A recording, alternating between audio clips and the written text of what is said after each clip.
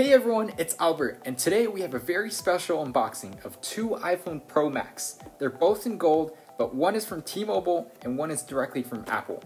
The reason why we're doing this video is because we've seen Apple source different components from different places and we never really know what we're going to get. An example is when the iPhone 7 came out, they gave the higher end Qualcomm chips only to CDMA users on Verizon and Sprint, whereas T-Mobile and AT&T users got the Intel chips, which means they could not use their phones on Verizon, Sprint, and some international markets. Another difference is when the A9 chip came out, we saw them sourced from TSMC and Samsung, and they had drastic performance differences.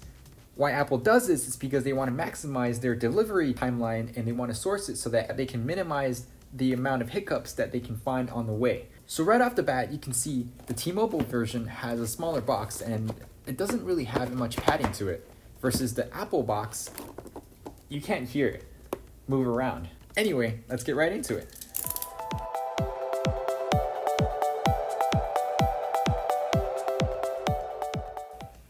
Apple's actually been doing this for a while now, where they don't actually use plastic airbags that they put into different boxes because they want to try to minimize waste, and I would believe that this is actually more secure.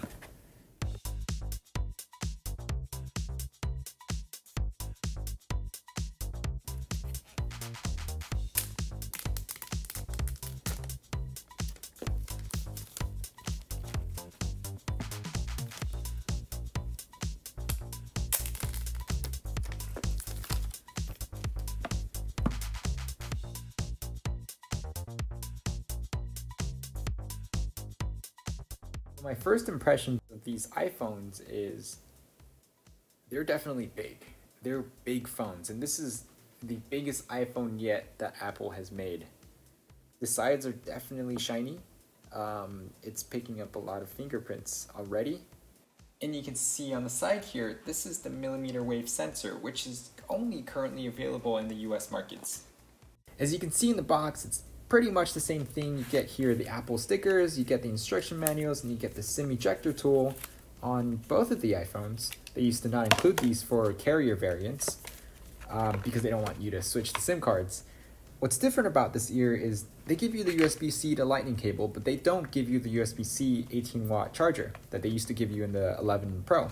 So a lot of people were surprised, but hey, the whole box is now smaller, which means they can ship more iPhones, which means they can cut down more waste along the way, which helps the environment, cut down carbon footprint, and all the whatnots. Obviously, from a cost standpoint, they would be saving a lot of money, which makes sense, but they can translate that into either a higher profit margin, which, could be true, or they could fit more things inside the iPhone and provide more of a value for the user.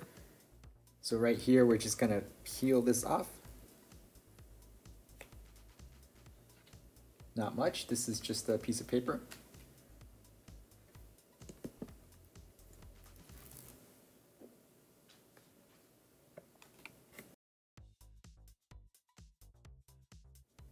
So while we wait for them to boot up, you can see right here we have the XS Max. And the size of the iPhone 12 Pro Max is just slightly bigger than the iPhone XS Max. But the gold is also slightly different. So like previously mentioned, these different devices are actually manufactured differently. One of the key things that I noticed is the screen on the Apple version seems to be a little bit more green than the T-Mobile version. But that could very much be because of the different True Tone light, especially with the affection of that globe right there. But you can kind of see the different colors in different angles, but that's also because of the different reflections. There you have it. That was a quick unboxing of the two iPhone Pro Max, one from T-Mobile, one from Apple. The major differences that I saw was the screen in the beginning, but I'll be testing these two phones in depth and we'll posting the review shortly. You're always welcome to check out my channel or click over here for my intro video.